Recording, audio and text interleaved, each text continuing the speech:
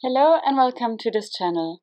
My name is Victoria, and in this video we will talk about hypotrophy in pediatric patients.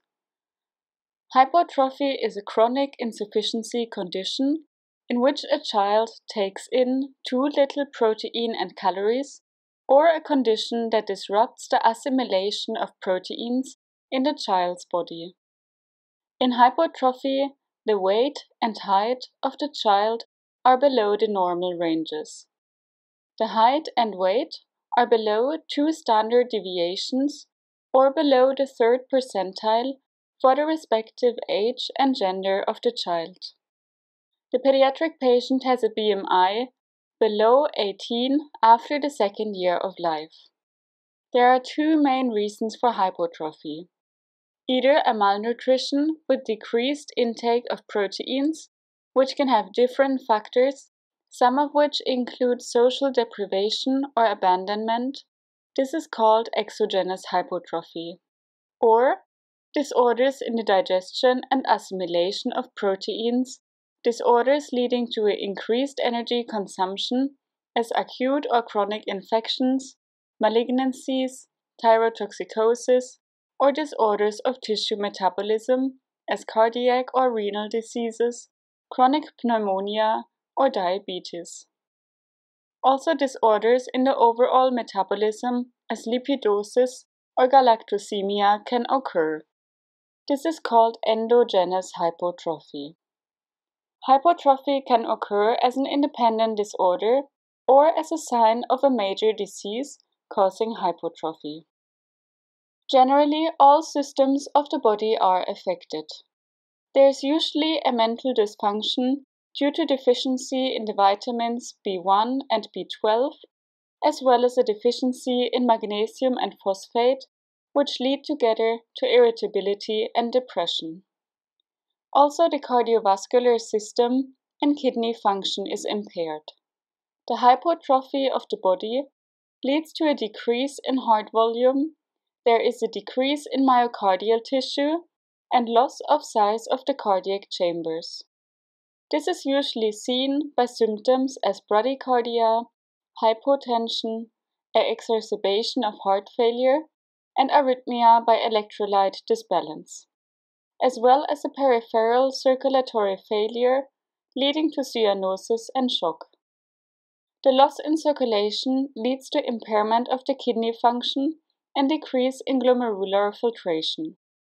The total decrease in muscle mass of the body also leads to the respiratory muscles becoming weaker.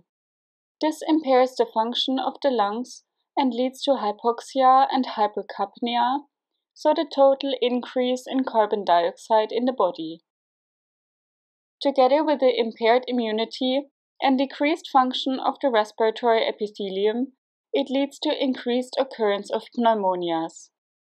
In case of prolonged starvation, the cells of the intestinal mucosa atrophy, and the size and depth of the intestinal villi decreases. The stomach, pancreatic, and bile secretion is usually decreased, and the bacterial flora of the gastrointestinal system comes into imbalance. This leads to malabsorption and leakage of bacteria and toxins into the bloodstream, which can promote the development of systematic infections. Malnutrition and weight loss also impair the thermoregulation, as there is decreased thermogenesis in the absence of fat tissue and peripheral vasoconstriction occurs. This can lead to hypothermia and promote infections.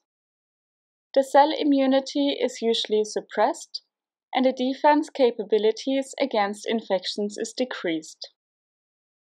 The total count of lymphocytes is decreased, and the thymus, which plays an important role as an immune organ in children, atrophies earlier than normal.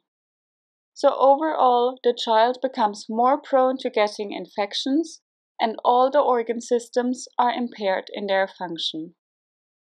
Hypotrophy comes in different clinical pictures and can be divided into 3 stages.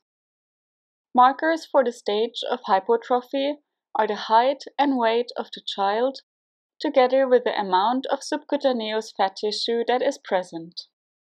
the amount of subcutaneous fat tissue can be measured by measuring the thickness of skin folds at different areas of the body. Measured can be the abdominal skin fold, as well as the mid-axillary fold, the pectoral, suprailiac, and subscapular. Used is a device called skin fold caliper. In stage 1, the subcutaneous fat is reduced in the area of the chest and abdomen. The height is normal, but the weight is 20% less than the mean weight for the child of the specific age and gender. In stage 2, the subcutaneous fat tissue continues to decrease in all areas of the body, including the limbs, and the height and weight are below the normal range for the age and gender of the child. In stage 3, the most severe stage, the subcutaneous fat tissue becomes so little that it basically disappears. The growth comes to a stop, and the weight is around 40 to 60% below the mean weight of the child in the respective age and gender. These children are usually in a critical condition and appear usually to be sad, with wrinkled skin, a decrease in muscle tone, and dry mucous tissue.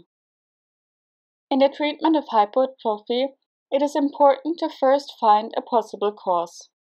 The therapy is directed at correcting the underlying pathology and to find a solution to solve it. In stage 1 of hypotrophy, the undernutrition can usually be treated with increase in feeding and treatment of the pathology.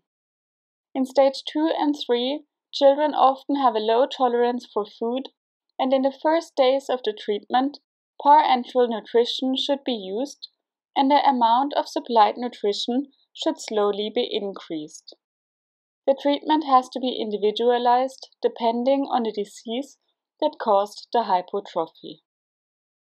Refeeding is usually started with vegetable broth and later on milk porridge, vegetable puree, and in the last steps all kinds of food appropriate for the age group can be introduced and slowly increased in amounts.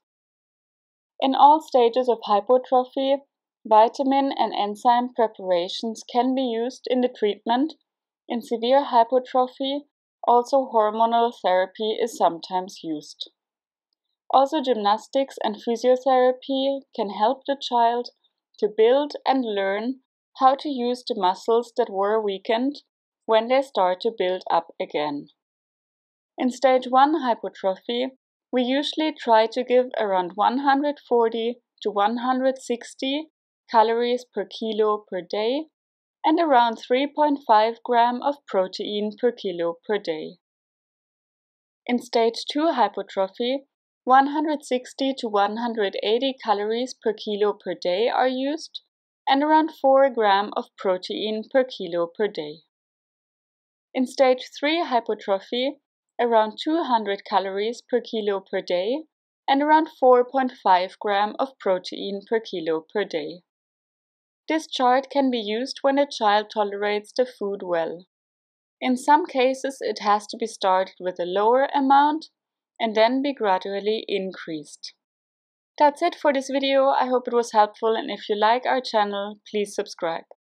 Thank you very much, and hopefully see you again in the next video.